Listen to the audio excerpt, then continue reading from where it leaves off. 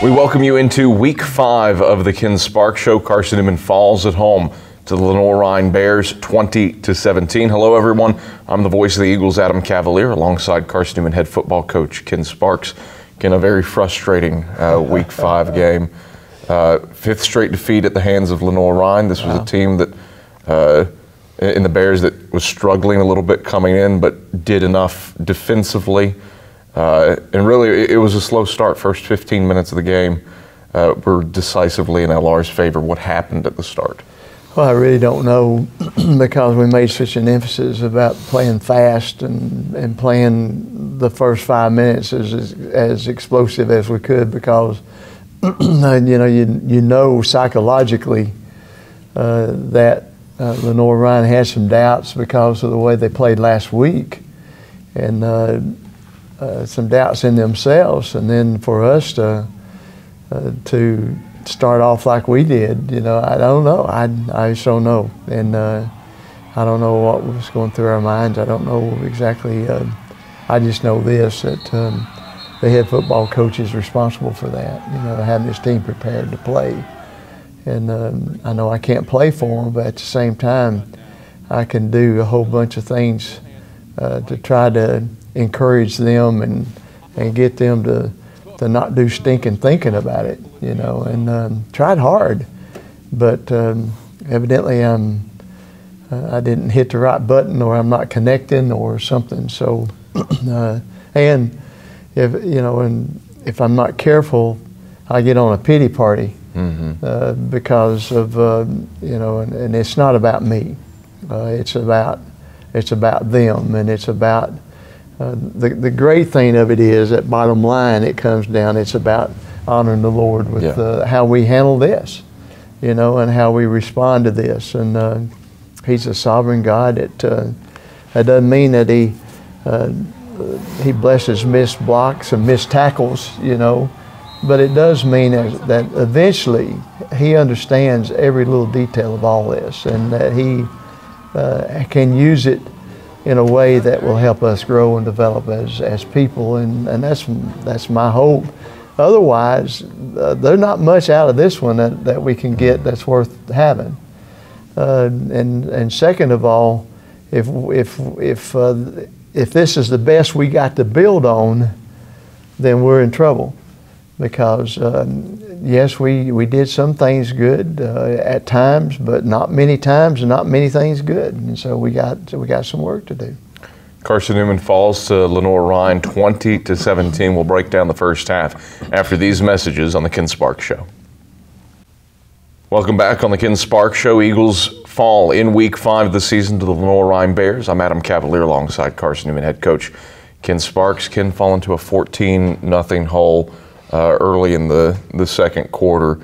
It seemed like the tone was set for your team. A batted ball, Joe Harris gets a nice defensive lineman and interception, but the next play, give the football back on a fumble. How much did that affect things? That was huge. That was huge, and it happened more than once in the ball game. The defense did a good job 2 or 3 times getting 3 and out and holding them. And I don't know, they might not have been 3 and out, but at least they held them and forced a punt. And, and then we fake a punt, and you would think that would be an impetus to, if we'd made something out of that, I think it would have been pretty special. If we'd made something out of the fumble, the interception that Joe got, I think it would have been special. But we, I don't know, we never could put doubts in their minds at all and get us to where we were celebrating a little bit. We were playing non-celebratory football most of the day, and that's not good. You talked about developing based off of this game. Where does this factor in the laboratory of learning? Well, it's like everything else. We have a choice about how we respond to that. Like any disappointment in our life, we have a choice about it. Do we get on a pity party like I'm trying to do right now, or do we say, Lord, you're trying to teach us something, we couldn't learn it differently, we couldn't learn it better any other way, We need this so that we can grow into the people you want us to grow into, because that's what's important. It's not that scoreboard down at the end of the field, even though I'd like to change the sucker. You know, it's about something much bigger than that. It's much, much bigger than that. And if we can see the big picture, then we'll get something out of this. If we don't, then this one here may take us to another level that we don't want to be on. I don't know. It's our choice. So, you know, it depends on what we want to do with it. Still, you had some adversity flung in your face in this one. Carson Wise goes out with an injury. Wednesday, so you're without your starting place kicker. Noah Suber, starting quarterback, goes down with an injury late in the first half.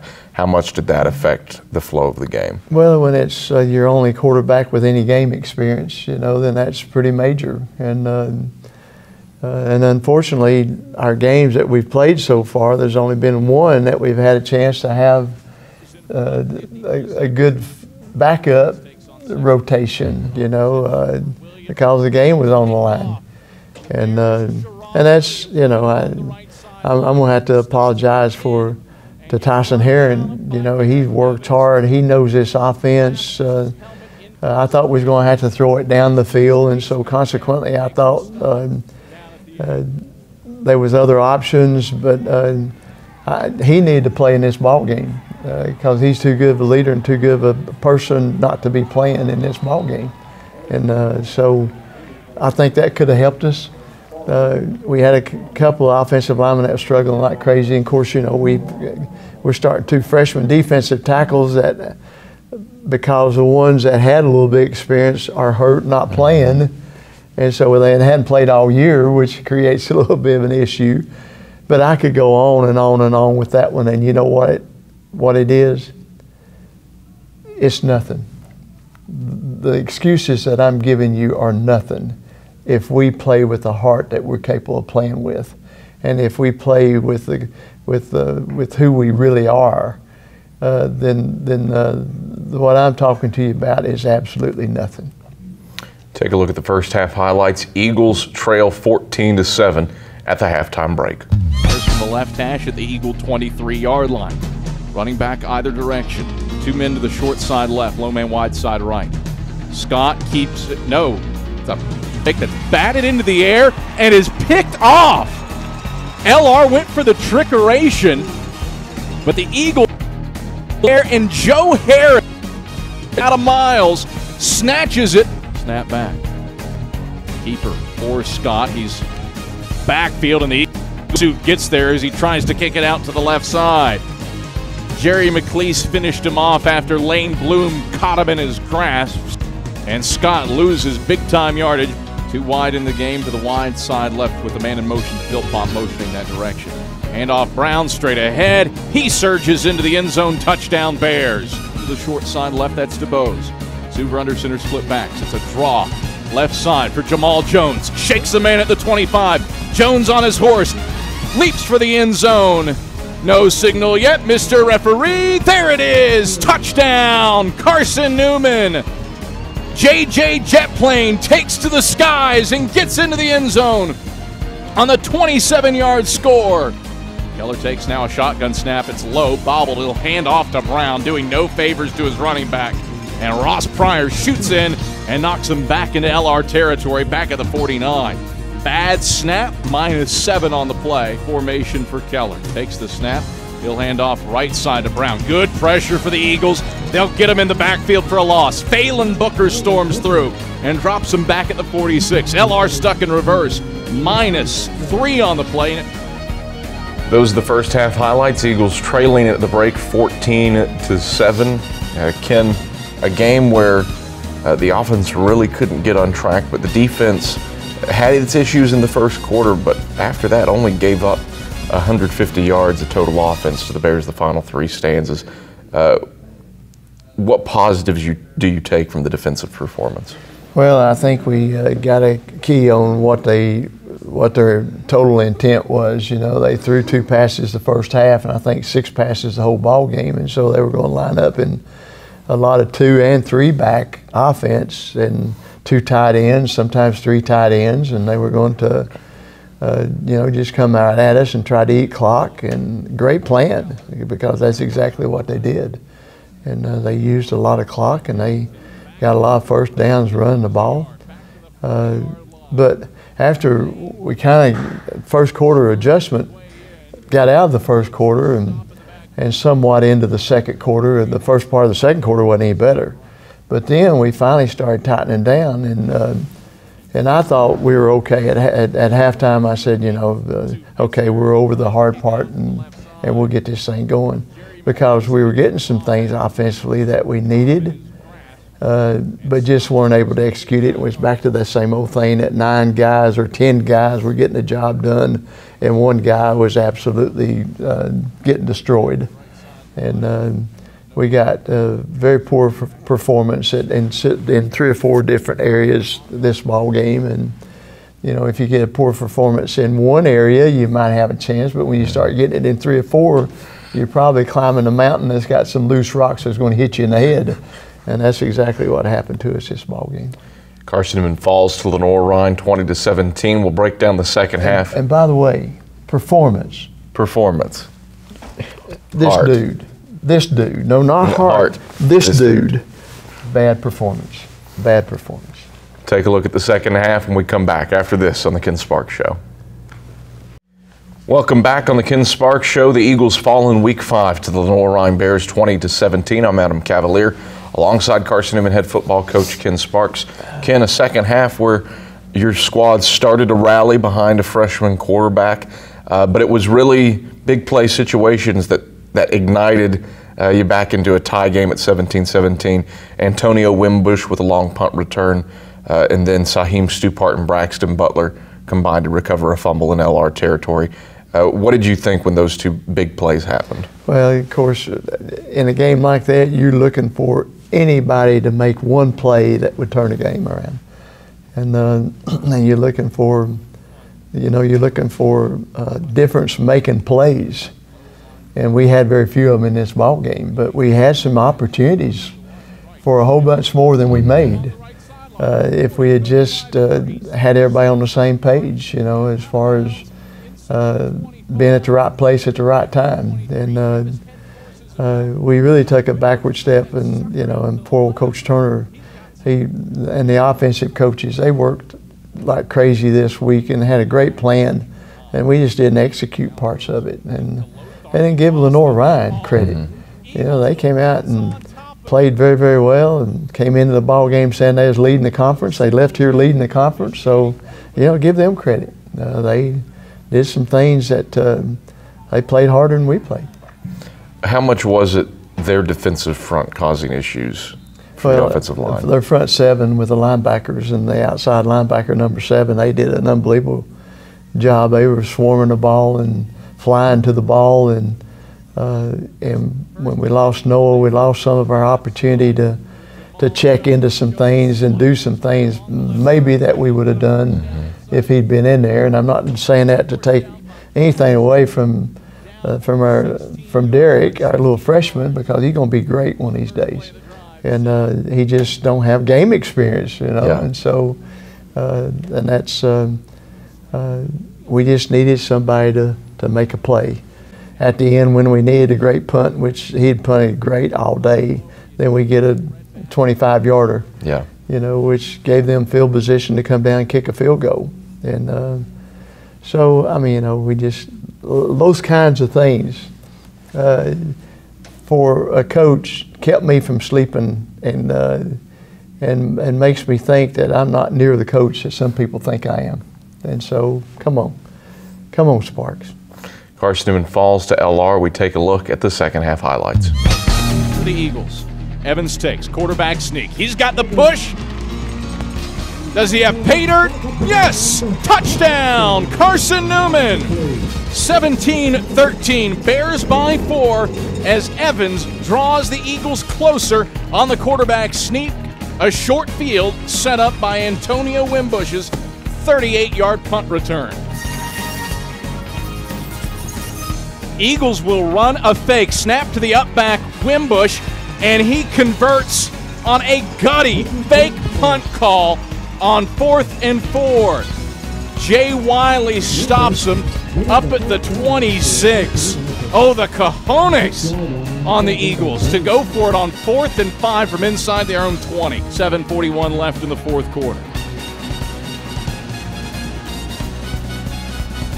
Manning's hold is down. King's kick is a line drive that bangs through the uprights. It's good. Jonathan King, not his usual work, but he finishes from 37 yards out on a field goal try, and the Eagles tie it at 17 with 7:36 left in the fourth quarter. Try a 35-yarder from the left hash. Snaps back, hold is down, the kick is on the way, it's end over end, and it's through. Hunter Hare connects on the 35-yard field goal. Bears up 20-17 with 59 seconds left. He's in front, 53 seconds left.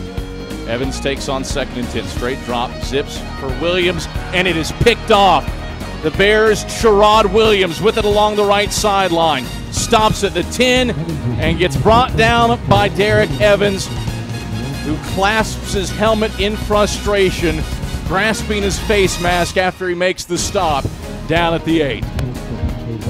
Those are the second half highlights. Carson-Newman falls to LR. When we come back on the Ken Sparks Show, Michael Watrang shines our Eagle spotlight on Carson-Newman wide receiver Lonnie Williams.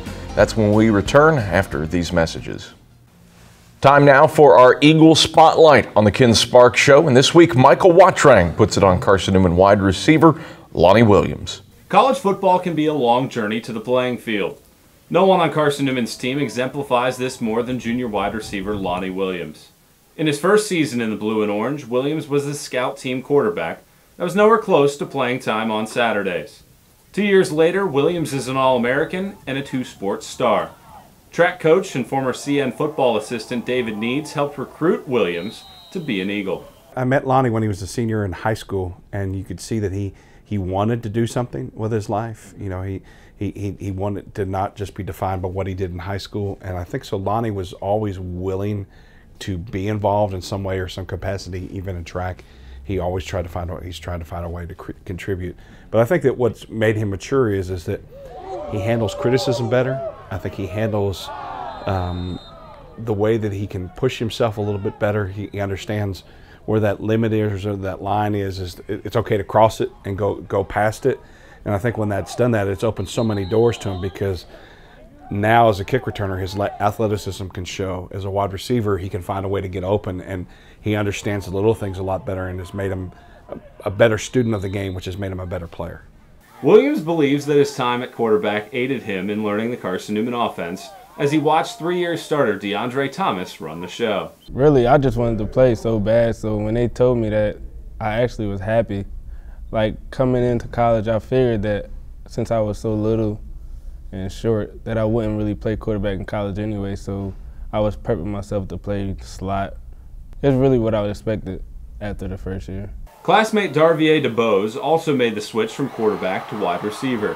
DeBose has seen Williams grow on the field as their relationship morphs off of the turf. You know, me and Lonnie, we kind of like brothers. You know, we stayed on the same hall as freshmen. You know, we talk every day. It's just something that both of us went through is, you know, transition from quarterback to receiver. Lonnie comes into practice every day, he works hard, and, you know, he runs his routes hard and catches plenty of balls after practice, and just comes in and puts in the work. Williams attended the same high school as Needs, Mount Pleasant in Wilmington, Delaware. In 2014, Williams led the nation in yards per kickoff return, returned 2 kicks for touchdowns, and became the first Eagle since 1999 to be an All-American as a return specialist.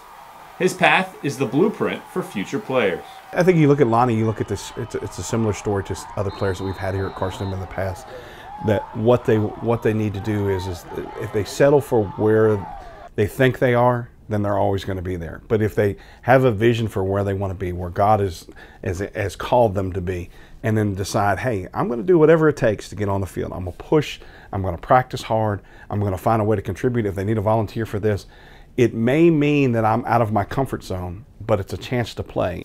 The junior has 2 100-yard receiving games in 2016 as his career has come full circle. Despite having numerous other offers out of high school, Williams reflects on his decision to come to Carson-Newman. where I'm from, a lot of people don't really make it out too much. So for me to come up here, I'm in this good environment. I've become a better man since I've been here. The coaching staff is great. They all care for you, like outside of football. So it's like you got father figures away from home. Need summed up Williams' personality by saying he is one of those players that will do anything for the team's success. From a scout team quarterback to an All-American, Williams has his sights set on championships for the Eagles. For the Ken Sparks Show, I'm Michael Wattrang. All right, thank you very much, Michael Wattrang and Ken Sparks. Lonnie Williams, an interesting guy who came in here. His first career kickoff return was a touchdown, and he seemed to have grown more from a kick returner now as your leading receiver this year. Well, he has grown a whole lot, not only as a football player, but as a person, and he's starting to learn how to practice a little bit harder and do some things that will help him be a better player and to be a better leader, because he has the capabilities of being a leader. And there's times when he shows that big time. And I'm glad he's on our team. I hope that he continues to grow and develop into the man God's created him to be, because he's created him pretty special. Mm-hmm. You can't keep from liking Lonnie. You'd like to spank him every once in a while, but you can't keep from liking him. And I really have a high regard for Lonnie and the progress that he's made. Turn your attention now to Paul Hamilton's Brevard Tornadoes, a team that picked up its first NCAA win in a little over 2.5 seasons a couple weeks ago. Always a team that plays hard, always a team that plays sound. What do you have to do to get ready for the Tornadoes after this one? Well, I'm sure they'll be really excited about playing us after watching this game, and because they'll do a whole lot the same thing that Lenoir-Rhyne did. They'll line up and come right at us, and they'll do it with an option, and they'll do it with some wrinkles that we haven't seen this year. And of course, they're going to be well coached, and they're fighting an uphill battle a little bit right now, moving from Division II to Division III, which means that he's in a transition period, and he's got a limited number on his squad, but you can count on Paul Hamilton's teams being well coached and find a way to create problems for you. Ken Sparks, pleasure as always. No pity parties from here on out. I agree. Thank you. Let's do that one. That's how you close a TV show. For Carson-Newman head football coach Ken Sparks, I'm the voice of the Eagles, Adam Cavalier. This has been the Ken Sparks Show. Thanks for watching.